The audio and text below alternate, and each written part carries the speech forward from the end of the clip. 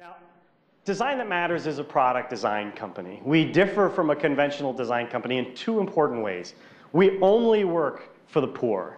We only work for what we call social enterprises, or organizations, whether for-profit or non-profit, that serve a social mission in developing countries. Those are our clients. We find the best organizations in the world in different areas: education, healthcare, renewable energy, and then we find ways where products can make them more effective.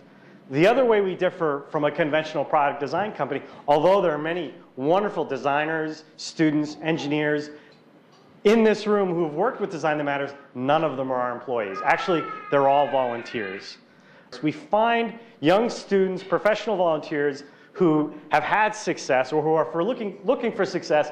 We give them the opportunity to make significant contributions to the global condition.